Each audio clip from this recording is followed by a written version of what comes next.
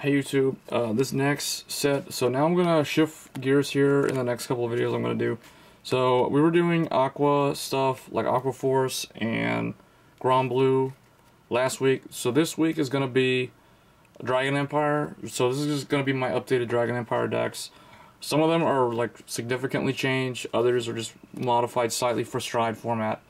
But today we're actually gonna be focusing on the Murakumo because that's the one that a lot of people have been wondering the most about.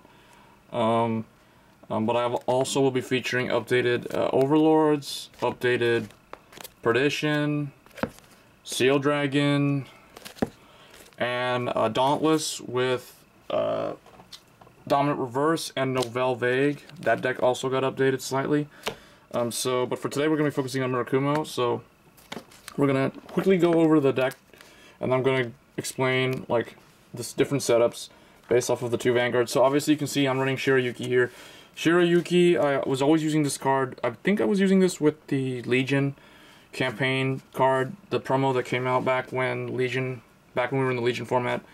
It was either this or it was the Break Red, but I can't remember anymore which one it was. I think it was Shirayuki though, as the backup. But anyway, so with Stride, Shirayuki got a pretty good Stride unit in Fighters Collection, which is why I chose Shirayuki over any of the other things that they had, like the Break Ride and all that kind of stuff. So I just think this is the best one for right now, unless you're running the Magatsu Storm, the Legion Revival. That deck is actually pretty good, but I don't have Magatsu Storm from set 9, so I'm not going to build that deck. I'm not going to worry about that. So today we're going to focus on the one here, Shirayuki. So for Shirayuki, if you open up with Shirayuki, it's not the end of the world. You'll just be able to get this, and then you'll be able to go into your restanding Stride and all that stuff. Part of the reason why Murakumo is getting a lot of hype and a lot of attention right now is because they have a restanding Stride, similar to the Ace, which we'll go into shortly. Next, I'm running for Stealth Rogue Revelation Yasuie. He's the best Vanguard if you're trying to build a Stride-focused deck for Murakumo. So these two is a great combination. It doesn't matter which one you ride, the deck will play the same, it'll function just fine, just because of the cards. The only difference is Shirayuki, it's a little bit harder to clone stuff, so you have to keep that in mind, and that's the reason why the rearguard choice is very important. So that's the grade 3s, so 4 of each. For grade 2, I am running 4 of the new Stealth Dragon Runestar. This is the generic GB1. When it's boosted, it gets to clone one of itself.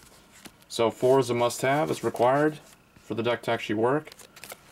Next, for Stealth Rogue of the Flowered Hat, Fujino. Fujino is also really good.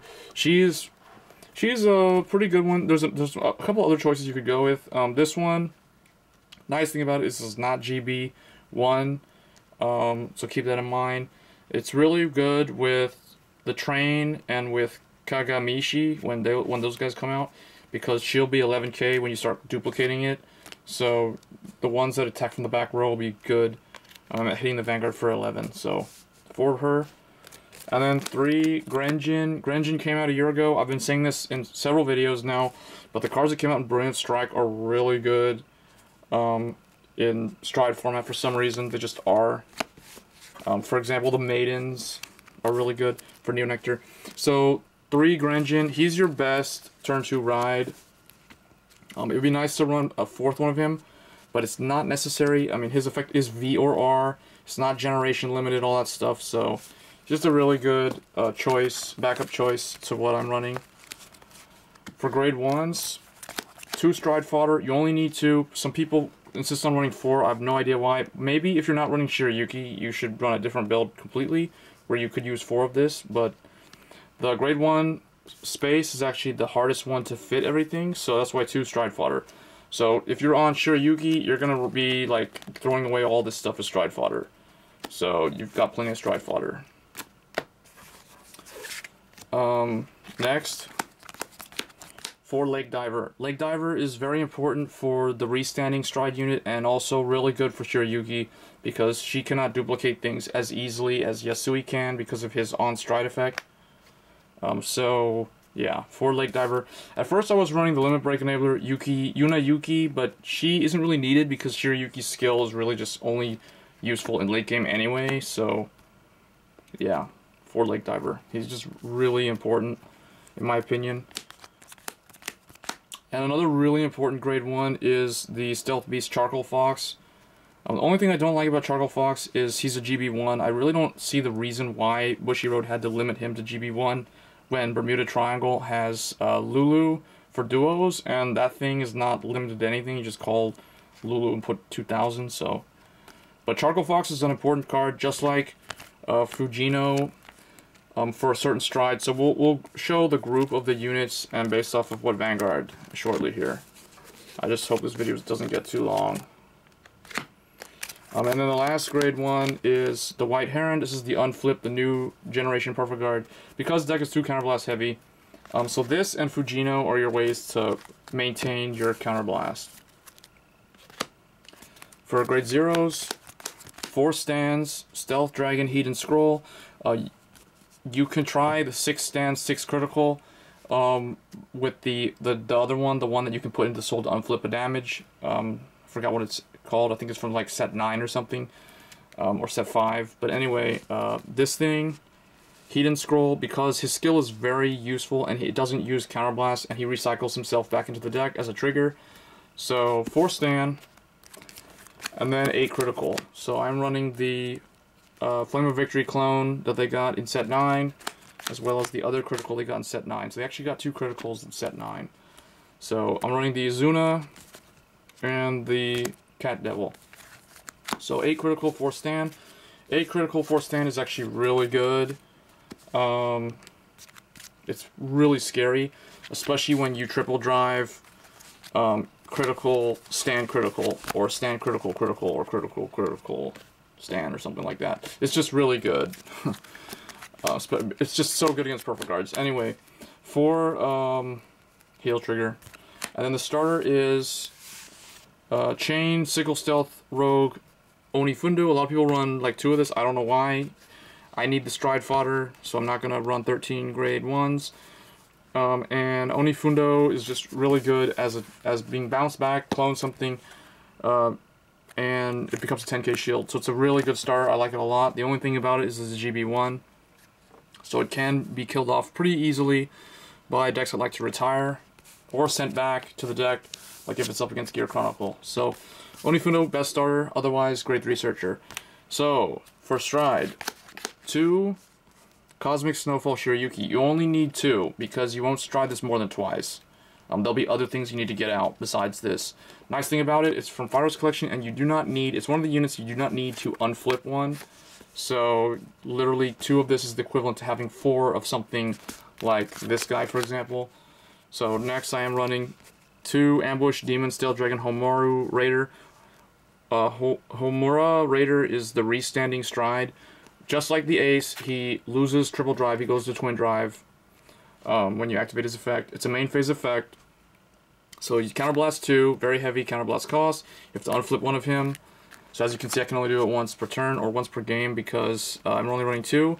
But the effect is, the conditions to set it up is pretty hard to do. The cards that help are Yasuie, his on-stride skill, Runestar, and the grade 1, well actually Hiden Scroll also does help for grade 0, and where's the grade 1? And Lake Diver. So these are the main cards that help the restand. So that's the reason why, in my opinion, these are like must-run cards. Like, you gotta run Yasuie. Or, I mean, if you don't run Yasuie, if you're sitting on Shirayuki, you gotta run Lake Diver. So Lake Diver is required for Shirayuki, in my opinion. And then Runestar, Hiden Scroll are just really good at helping be able to do that restand. So it is kind of conditional. That's why I only am running 2 of it for right now. I may bump it up to 4 so I can do it twice. But it's, like I said, it's really hard to do. It's not super hard, but it's just not as consistent as people think it is. And that's the reason why it's not that expensive. Next I'm running the 2 Ushimitsu Train. This is their rare stride unit. It's just a good first stride or third stride, in my opinion, if you're on Yasuie. It works with Shirayuki just fine. It's just one of those generic, when it hits, you get to clone something. You get to call 2 more copies of that thing, so. And then they go back to the bottom of the deck. So, at the end of the turn. So pretty good stride. Okay, and then the last one is probably one of their best ones in my opinion. So this is the double R from Fighters Collection. Ambush, Demon, Stealth Rogue, Kagami Jishi. This guy is the one that kind of makes him a little bit like Lambros in my opinion. He allows you to get more than your standard 3 attacks. And he works really well with the stand trigger. Because if you check a stand and a critical, it's just really good. So basically what he does is, when your unit is placed on R, if you've got 2 or more of it, of that name, of that unit, it gets plus 2k and it can attack from the back row. So you can like clone a bunch of Charcoal Fox. So good targets for this guy are Charcoal Fox and Fujino, wherever she is. These are the best cards for this guy that I'm running. So Charcoal Fox, because he hits the field, he gives every one of the Charcoal Fox, including himself, 2k, so he becomes 9. He's sitting in the back, he's 9. Let's say you have another one, so then all of a sudden he gets 2 more from this, and he can attack from the back. So he's swinging as 11 from the back. You're running stand triggers and criticals. That's a pretty scary combination. And then Fujino, same thing. When she hits, she'll unflip. So yeah, and then she gets the 2k also when another one of her is placed. So same thing. So if you're going into this guy, just keep in mind it's based off of the rear guards. These guys work well together.